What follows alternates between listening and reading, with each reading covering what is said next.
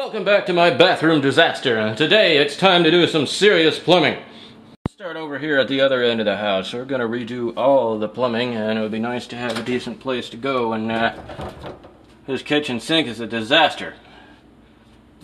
Let's maybe take this garbage disposal out of the way, and I'm going to cut out the entire bottom here, replace it when we're done. Maybe some cement board, and a large portion of the back too. Look at that. All swollen up.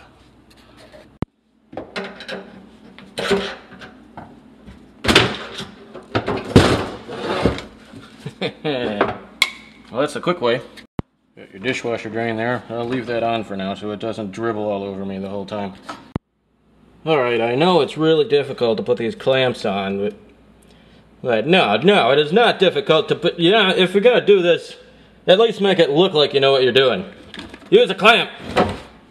Take these supply lines loose here, here, and here.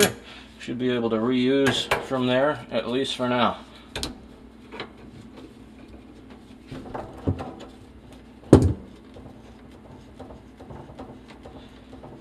Of course, if we cared about the plumbing below, you'd use a wrench on here too. But that's all being cut off.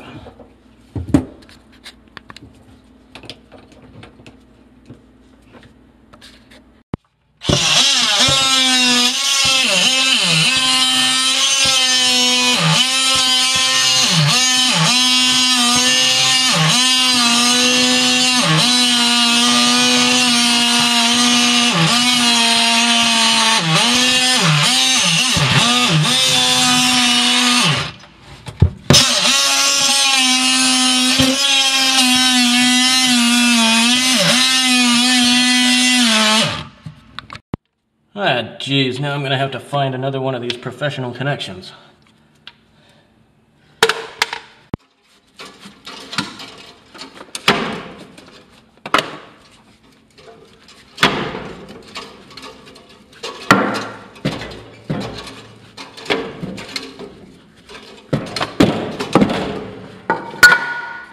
Just tearing some more stuff apart while my oscillating tool was cooling. Alright, back to it.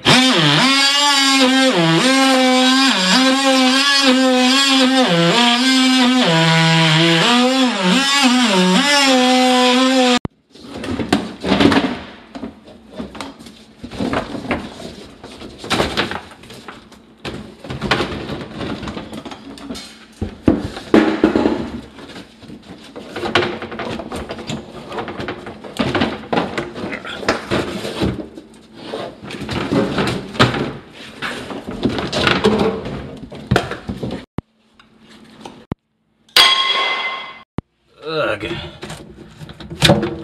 Pay attention to your kitchen sink area. Good God.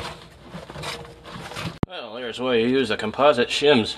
Those are still good. Sweet. That whole back's gonna come out of there neatly without a saw. I'm gonna go ahead and get the drawer slides out of the way. Just starting over. Why does plumbing always turn into this? This isn't what I wanted to do. That'll have to dry out for a while. But the good news is, we can use that vent. Yeah, the most important thing about being a professional builder, you gotta be good with a broom.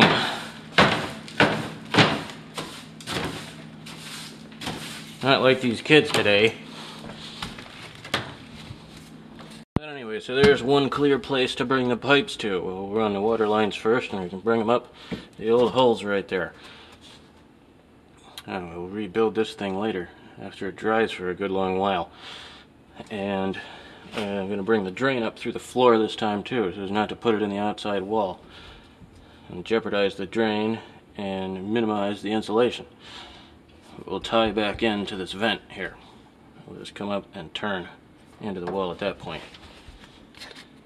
On to out here. We're going to leave this group in place because these valves work and they're doing their job. And if there's any further trouble, we'll know where the problem is and we'll redo this part. But it's here. We have limited time. So we will disconnect here and unscrew these and tie back in with our new stuff. So get all this stuff out of the way and come out of the crawl space more neatly.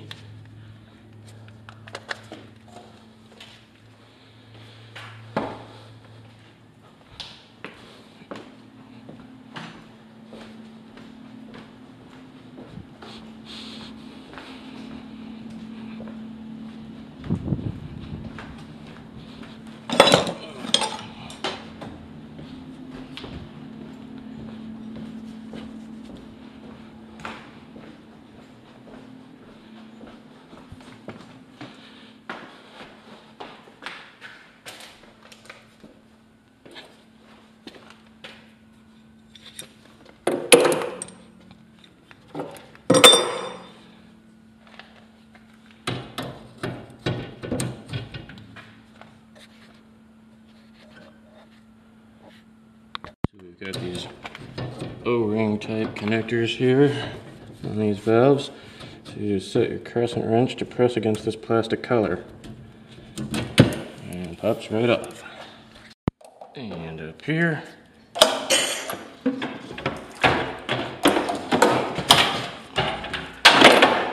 Save this stuff for another purpose. Since we're redoing all the plumbing, we'll run 3/4 to this water heater. Get rid of these couplers.